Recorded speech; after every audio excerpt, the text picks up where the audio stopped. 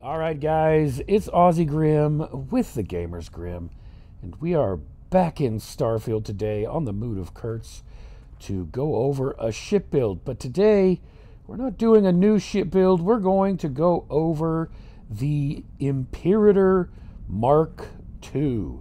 While I enjoy building all these ships and trying new things and getting creative, I take all of those lessons and I go back to my home ship, the Imperator, which surprisingly enough turns out to be one of the most popular ships that I've built. And I do all the little upgrades that I can do on this ship, and I have pushed this as far as I can with all the trait points that you can get, and just sort of tweak the original Imperator into something that is really just a beastly in-game ship that just can do everything, and that's really what I love about it.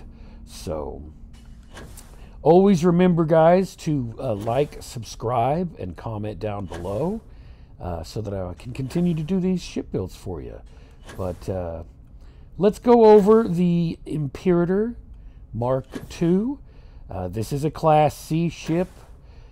It's got a lot of cargo on it, and as you can see from the original design, I've sort of extended it out and added a lot more decorative pieces, as well as the turrets there, to take advantage of a lot of the turret spec points that I have in the game.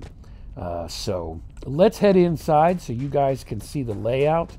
I do believe that the original Imperator, the landing bay was in the rear of the ship. One of the changes I made was to move it up here and use the Hope Tech companionway that you see there to sort of create this really cool front silhouette that I really like from the original Imperator design. Kind of stepped away from some of the Nova pieces that were a bit chunkier, and I got a more slender and sleek design out of it. But anyway, let's head up into the Imperator. So you will come up into a companionway, and this is why I moved the companionway to the front of the ship, is so that when I boarded, I could go straight up to the cockpit and get into my seat. So we will head back through a 2x1, which I've got this set up as a computer banks to buff my crew a little bit. This version of the ship, I only think I can have 3. That's all I need. I don't really carry that many crew with me. But if you follow some of the original design, you can get that all the way up to 6, as high as 8. But I think 6 is the max that you can have in the game. But you will come out of this 2x1 and into a Nova Galactic 2x2. The original one had a cargo bay adjacent to a living quarters. I took the cargo bay and turned it into an all-in-one berth. I really enjoy this all-in-one berth, and that was mostly because the original version had a bathroom in a weird place, and this one puts the bathroom right here. I kind of like the location of the bathroom. I know that seems strange, but from a role-playing perspective, it seemed kind of odd that some of the builds, different ways that I was organizing this ship as I was tweaking it, I wouldn't have a bathroom, and it felt weird to have all this living space and nowhere to poop, even though you really don't do that in the game. It just, something about it made me want to have a bathroom in here. So that's why that's an all-in-one berth and not a living quarters, because I kept cutting the bathroom off, and I want a bathroom. But we will head port side, and it will bring us into a lab here, so that we have access to the pharmaceutical lab workbench, and it will go forward into a companionway, which in the original design I had another 2x1 down here, but that was a little bit excessive, didn't need it, so I just kept the companionway so that I could connect to the docker there. And if we head through, we'll head back through the berth, through this sort of storage room. I kind of like the way this is also laid out with the entertainment system and it goes into a captain's quarters here.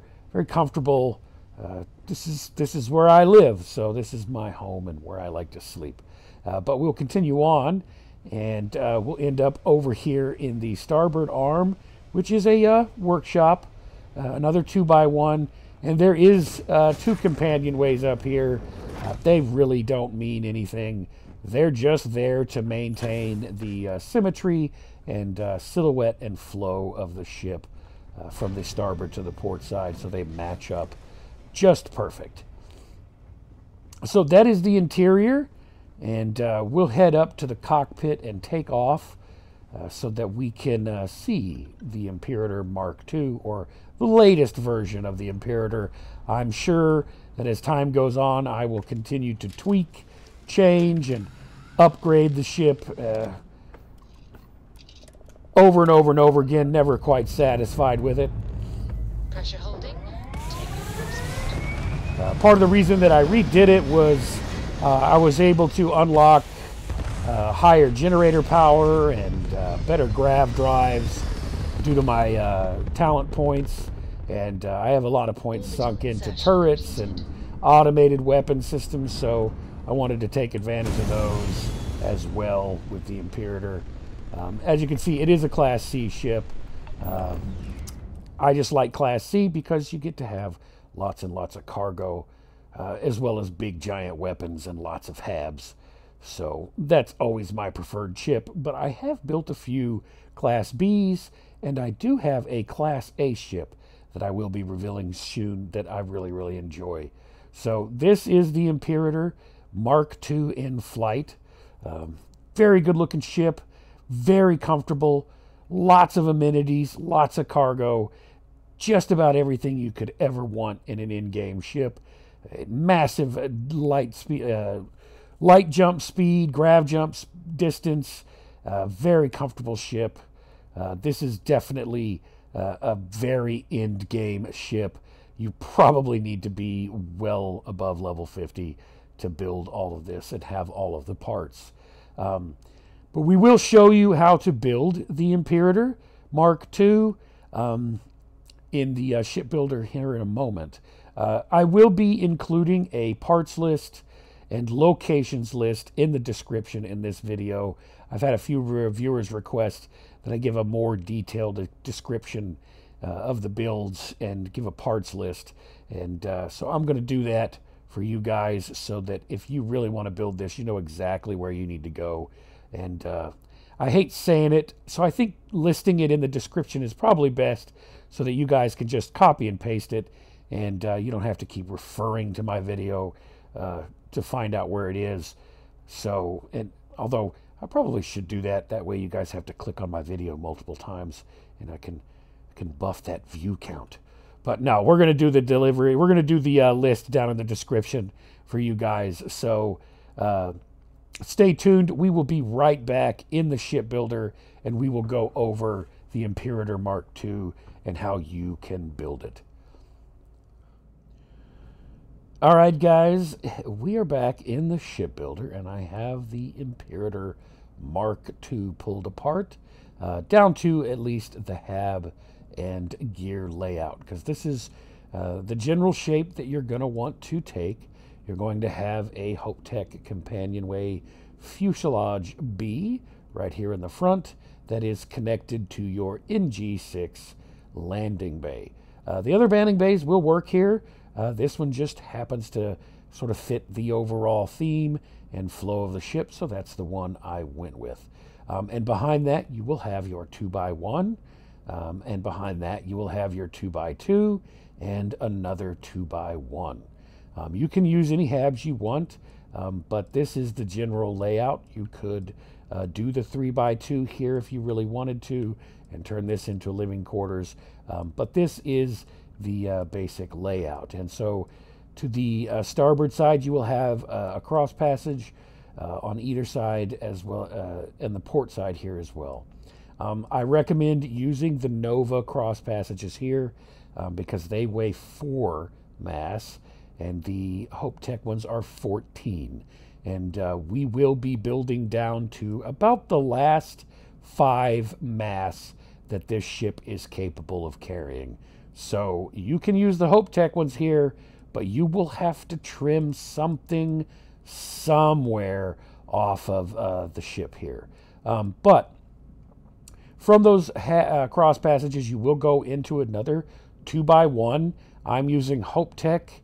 I like theirs workshops and science labs better than I do the Nova Galactic living quarters. And they match more than Tayo does because they both sort of use gunmetal blue in their design, so they flow a little bit better. However, up here in the front, I have two Tayo companionway or storerooms. However you look at it, on the bottom I have the A, and on the top I went with the D. The only reason I went with D is, as you can see, the D has a stripe. And I just thought that that looked better with the paint job. And that is mirrored over here as well with two companionways. You go with Tayo here because it just looks better on the front of the ship with all of the smoother edges that you sort of see. But you could use any companionway storeroom that you want. It does not really affect the ship all that much. I just care about the look as much as I do any of the utility. And the reason you have the companionways, obviously, is so that you can put your 100 DP, a slim docker from Deimos, so that you can keep that on the outside edge of your ship. As anybody who's been building ships for any amount of time can tell you, there's nothing more frustrating than that stupid error message that your docker needs to be on the outside edge of your ship. So this is the one way you can do it with some certainty. Underneath, we are going to have a lot of landing gears.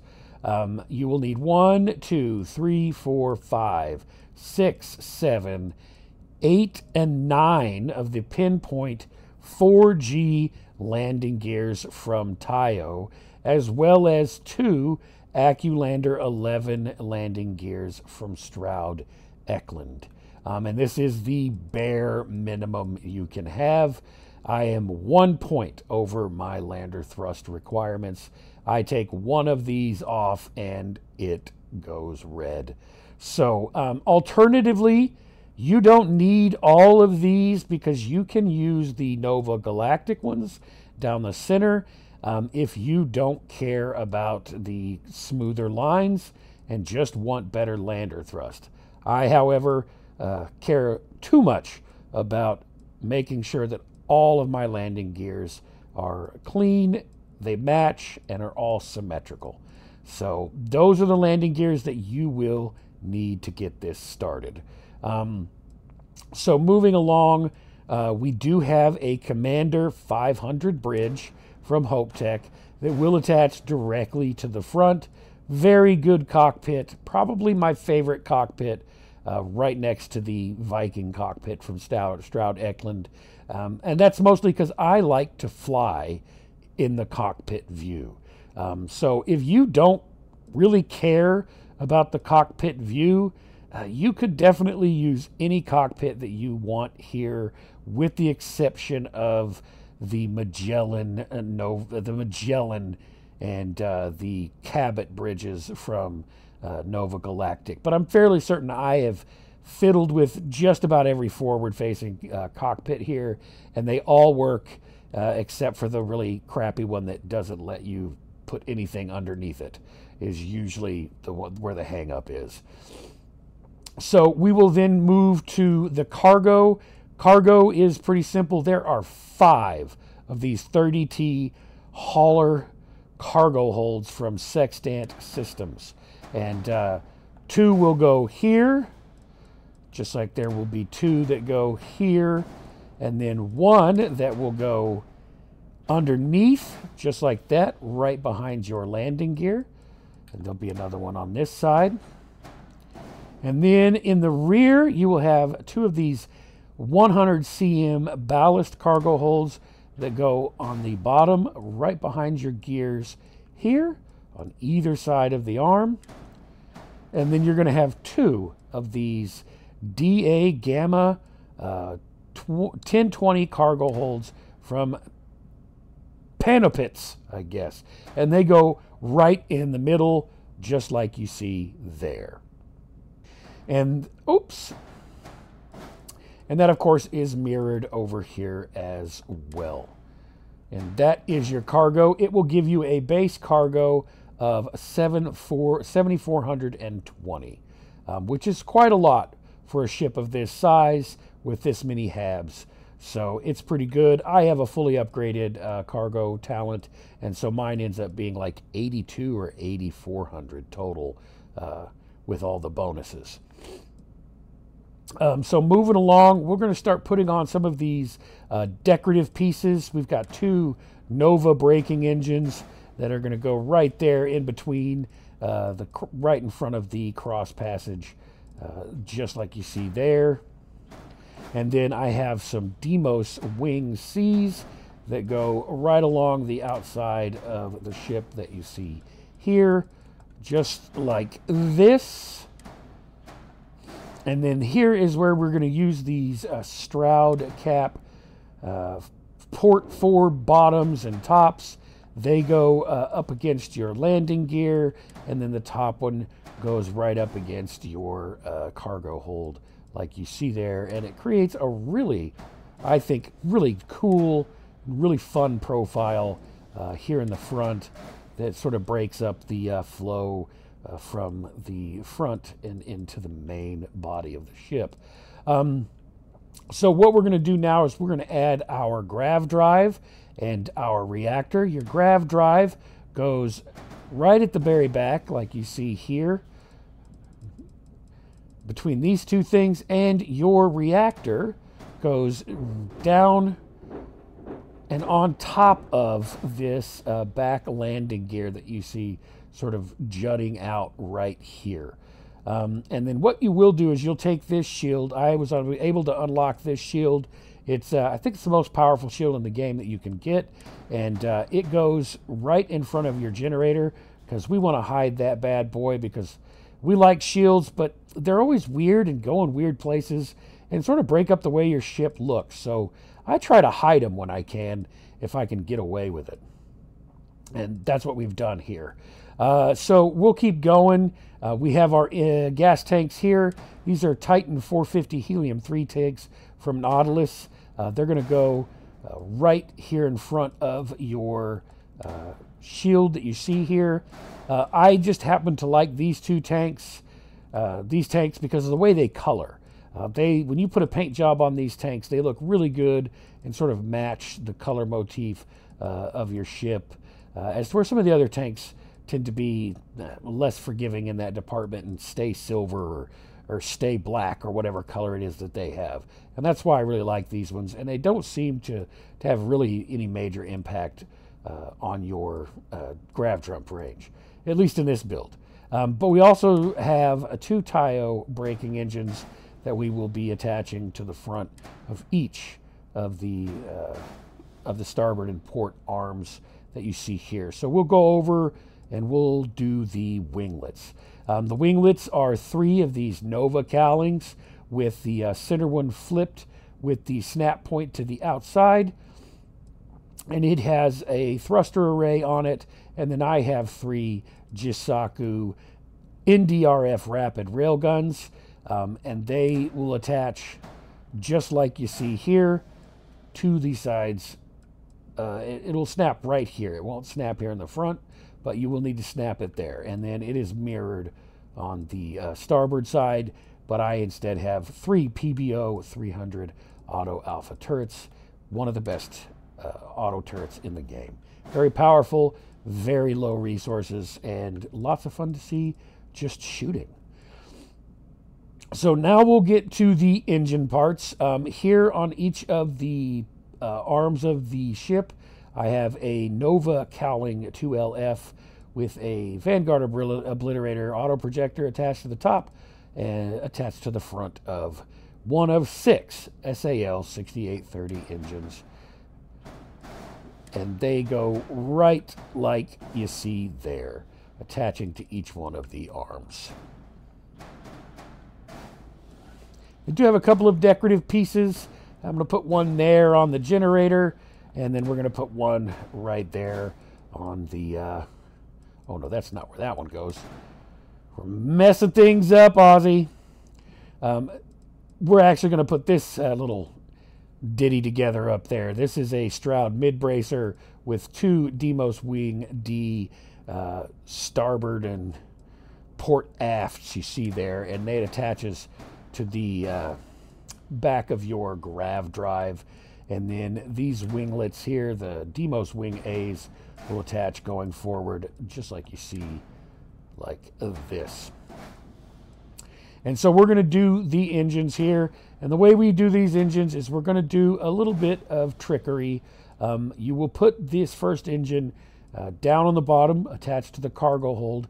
And if you duplicate it just like that and don't move, you can attach the second one just like that. And you can have two engines sort of occupying the same space like you see there. And we'll do that again to get our engine count maxed out right there.